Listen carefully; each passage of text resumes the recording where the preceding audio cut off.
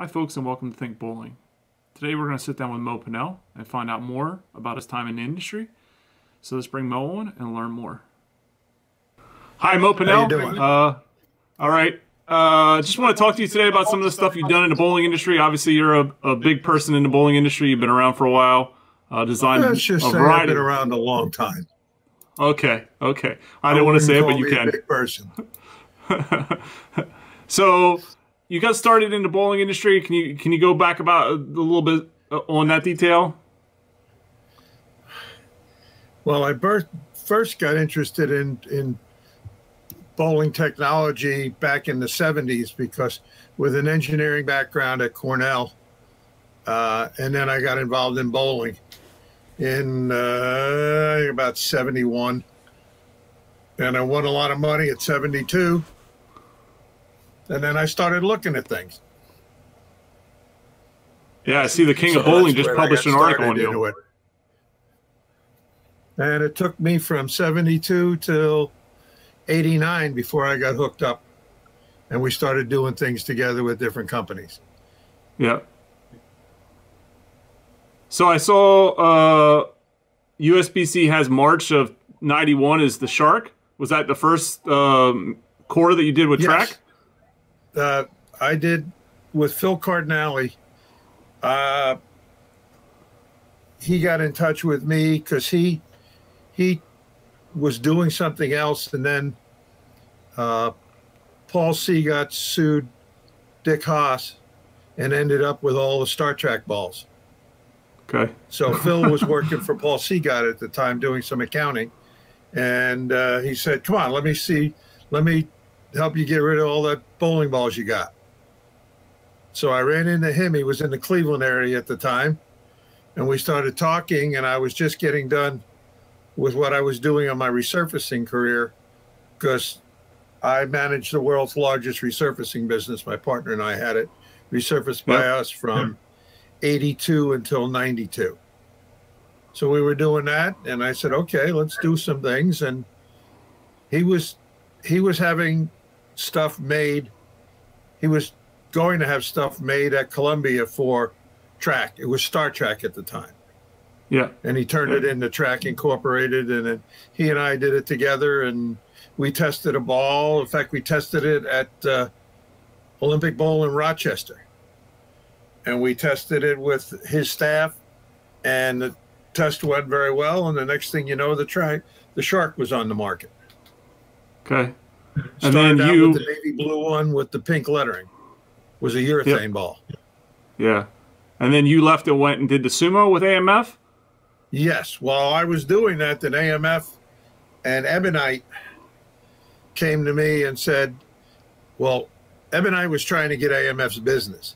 And AMF was big at the time because they had just had the Cobra. Yeah. The Cobra was big for a long time in the late 80s.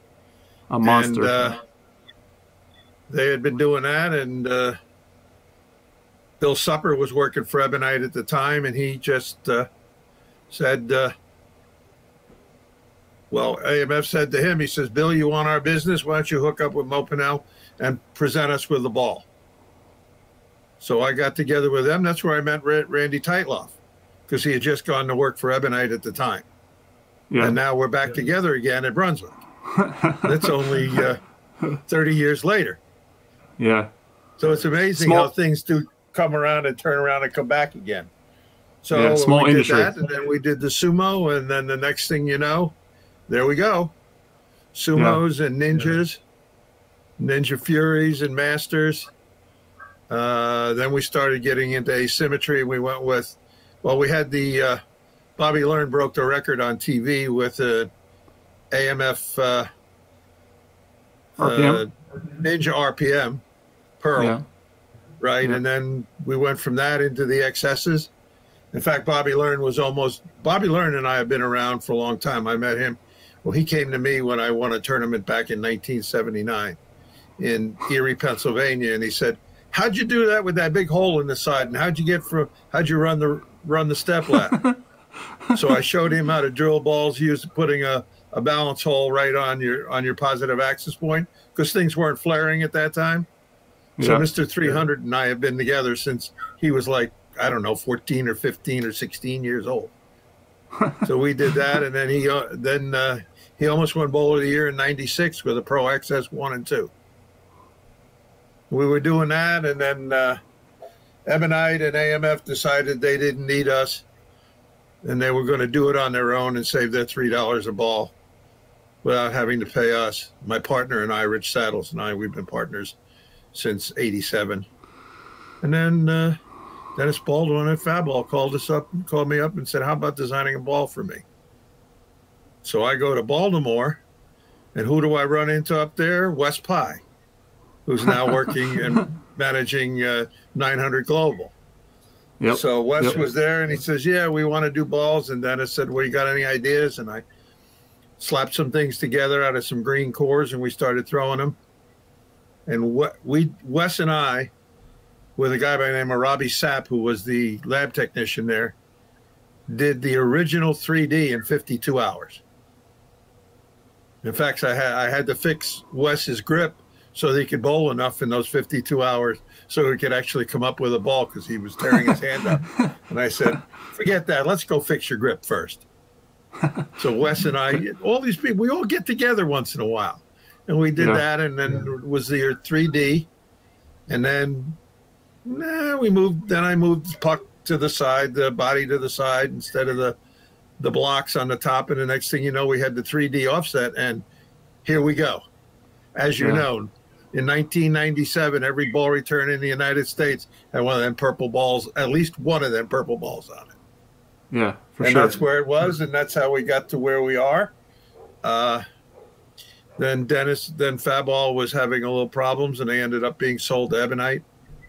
And then Phil Cardinale was running track for Columbia at the time, and then he came to my partner, and I said, we need another ball line. We need to manufacture some balls, and MoRich started. Then we started with the Labyrinth and the Colossus, and we kept right on going with the MoRich balls. So it basically just wanders through life, and here we go. So backwards a little bit. Story. Yeah, very interesting. The white XS, was that asymmetrical? Yes. Was it a strong asymmetrical? Actually, no. The white XS, yes, was asymmetrical. The numbers were 027, 050. Wow. Okay. And here we are in 2022, and we're doing the results, and the numbers are 027, 044. Totally different shape.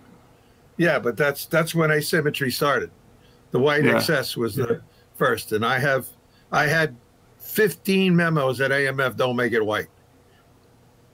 And then we made it purple, then we made it black, and then that's where it started. And that turned out to be the thinking that went into where the 3D offset came from. Okay. So yeah, so we just we were hot rodders in those days, because I'd done a lot of hot rodding when I was a kid.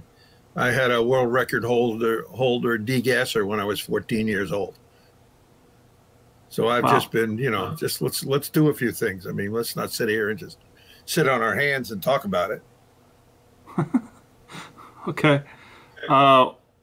Tell me your involvement with the armadillo. Oh, that was 1992. I realized that a ball track was nothing more than a plane intersecting a sphere. So I had a napkin in a bar, and I was sitting there talking to a bunch of people, and I said, why don't we do this?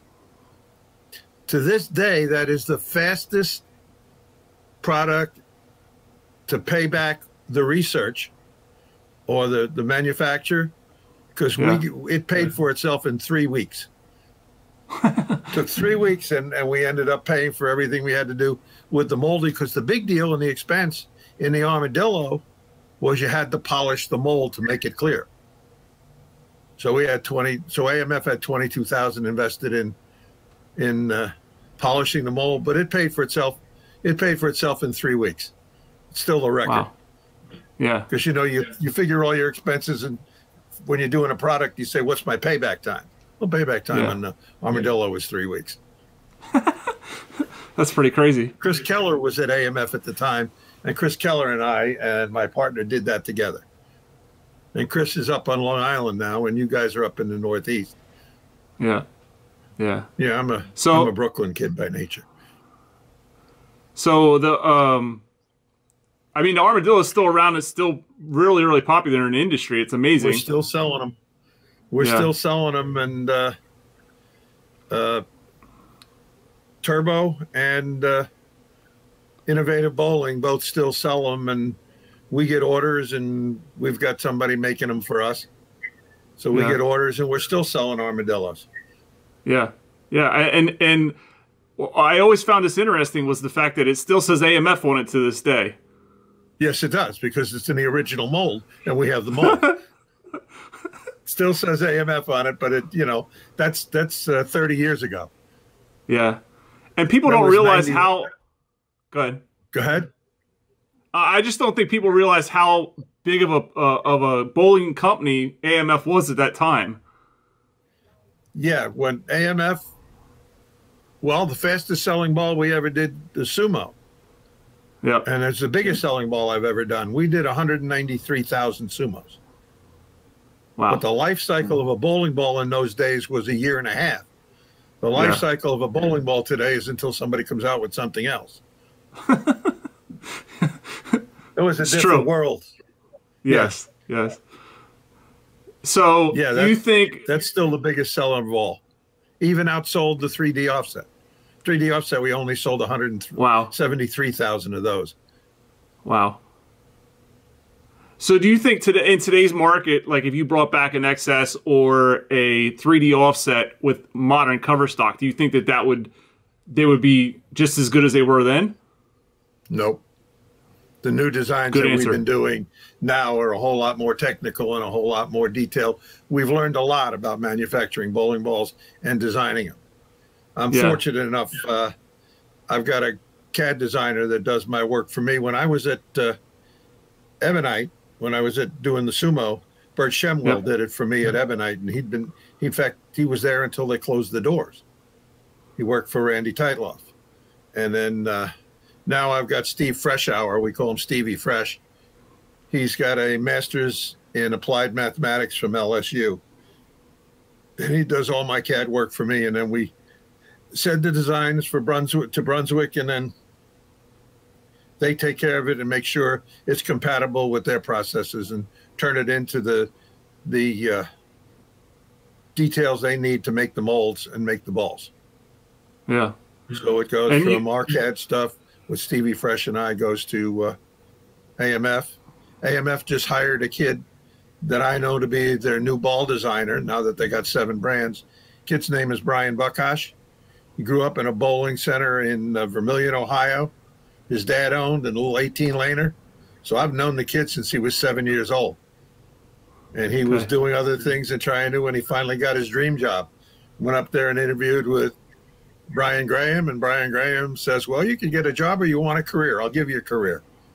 So I've known him since he was a kid. And yeah, he's now working for Brunswick and doing the designing with the new brands they brought in. He and Aaron Cook do the actual work to make sure they're compatible with the molding process and the manufacturing. Okay. And Randy Teitloff is back now. Yeah. It's a small world. The bowling industry is very small. Oh my God, it's very incestuous too. Just because we used to have a joke. Jim Maylander was alive, rest his soul. He's gone now. And we used to have a joke at the trade shows. It said, if you want to get into the trade shows, you have to put a shirt in the corner for goodwill for every company you worked for to get here. And there were some guys who would have had 12, 13, or 14 shirts. Yeah. Yeah, it definitely bounces around, so I yes, get it that. does. Well, you guys are in New England, right? Yep, yep. That's what you're working out of, yeah. Yeah, you can tell. There's enough there. And I got Tim Gillick with me now. Yep, yep.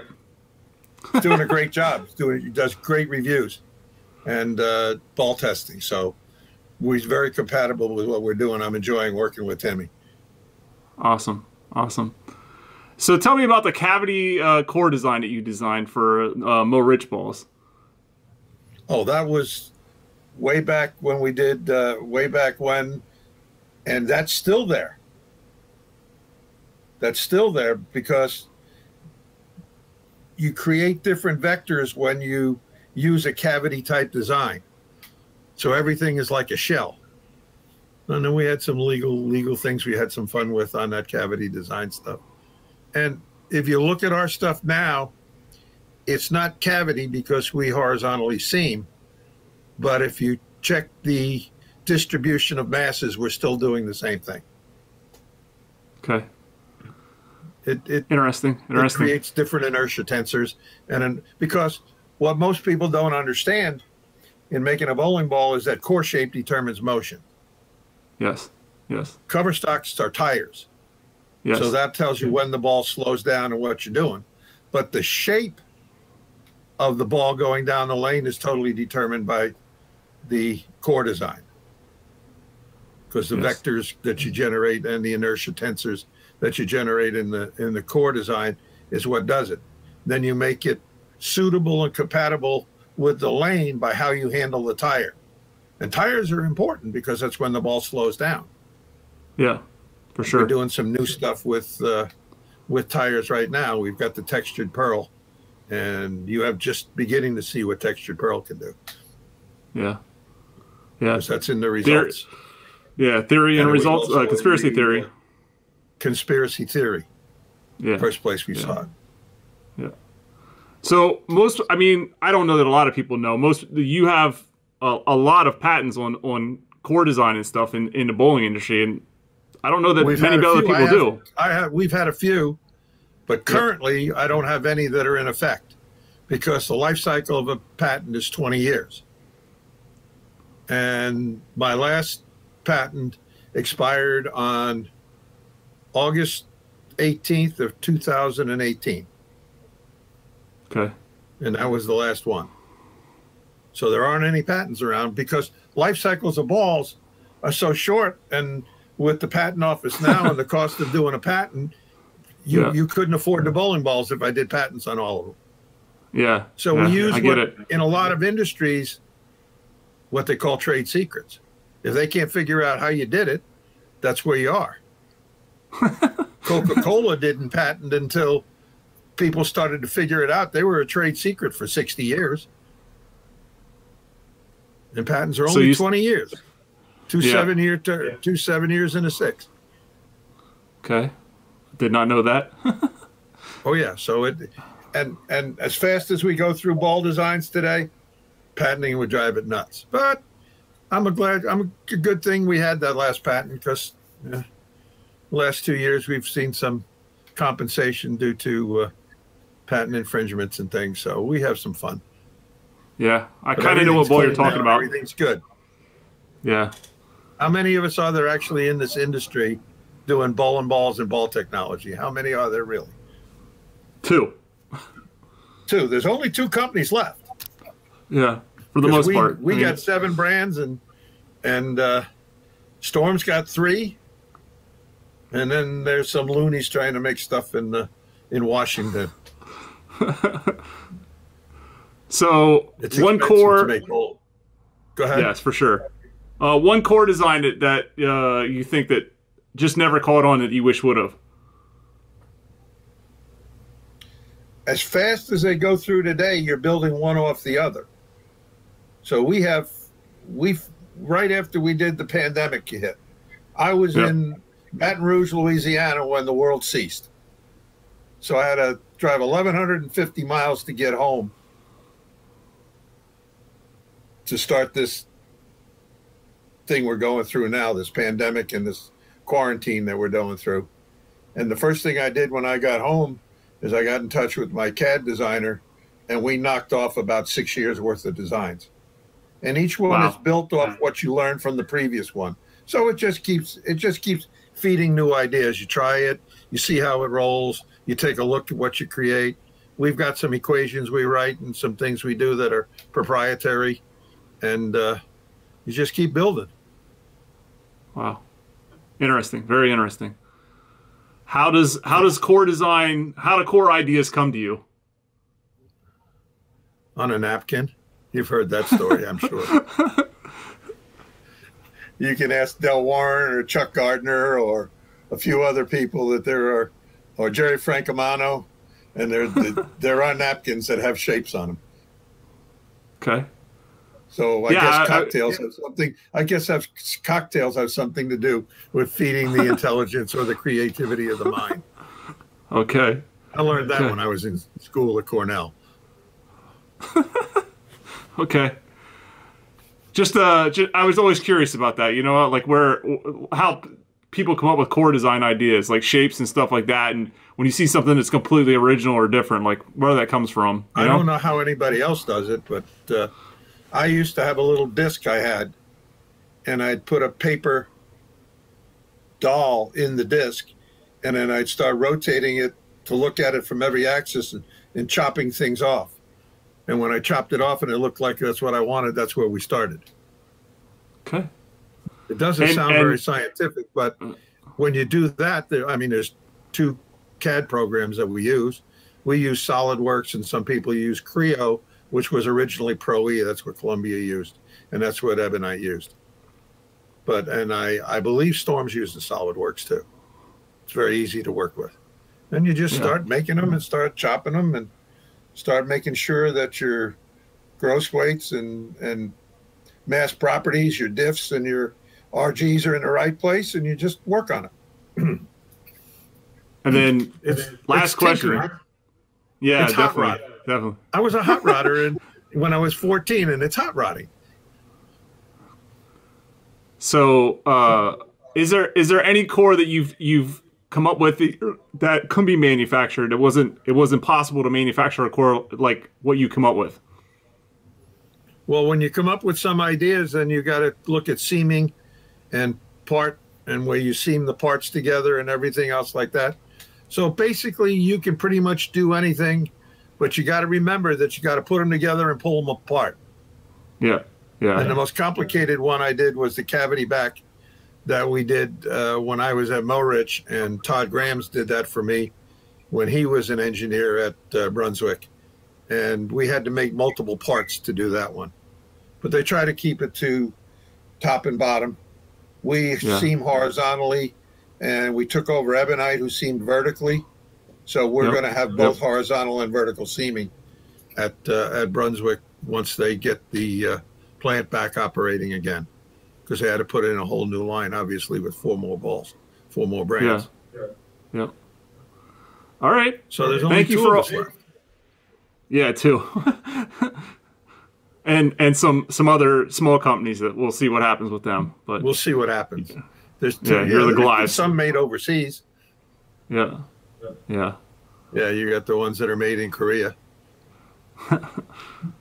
Well, there's a small one in California as well. Yeah. But that's hooked up with the Koreans, isn't it? Yeah. Yes, it is. Yeah, it is. So they can say USA, you know. Yeah, they can say USA on them because they're shipped here. Yeah. But they're not manufactured here. Or are they? Are there some balls being made in California? From what I saw, yes. Okay.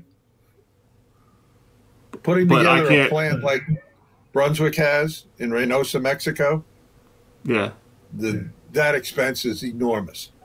Yeah, that's light years above anything I've ever seen in industry. Have you ever had the chance to go down there and see it? Yeah. I walked through it, and it was amazing. Amazing. It is the most modern and accurate manufacturing facility for bowling balls in the world. Yeah. I completely agree with you. Yeah. Jim Panici was president of Brunswick when they built that. And I was sitting at home in 2012, and Brian Graham called me up and said, "How'd you like to make some more bowling balls?" And I worked for BG, and BG's a great guy. You know him as well. You know him. Yes, very good. He's been around the industry. Yes, he has. He's been at Turbo. He's been at Columbia. He's been at the USBC. He's been at Ebonite, and guess where he is now? He's got a lot of shirts to put in the corner. Yes, he does. He'd win the prize right now. Jim Maylander used to, and now BG is the new Jim Maylander of shirts at the trade shows. He's got one from a whole lot of different places. Yeah. My partner and I, we just keep doing what we do. Thank you very much for coming on, Mo. Oh, I had a great time. And awesome. You guys in New England have a good time. You guys going to get opened up soon? June 20th, they're talking about opening up most of the state. So good luck. Yeah. Good luck. Yeah. You're in a hotbed of, you got a population density there that really gives you complications. And people have just got to be smart. We're going to open up, but don't do anything stupid. Yeah, for sure. And that's hard to tell people because they get a little anxious and they get emotional about it. And look what happened in Minneapolis. And just be smart about it and do it intelligently and a little bit at a time. And we'll get through this. I'm absolutely positive we're going to get through this. Yes, we will. We just got to pace ourselves. And I appreciate the time. I appreciate your time. Thank you very much. If you ever want to do it again, you just let me know and we'll do it. Okay. Thank you very much. And I'll say hi to Mr. Gillick next time I see him for you. Okay. You do that. All right. Thanks, man. Appreciate it. All right. Have a good night. Yep. Bye. Bye-bye. All right. That was Mo Pinel, one of the key figures in the bowling industry when it comes to core design and advancing core technology. Be sure to like and follow us for the upcoming videos, and we'll see you soon.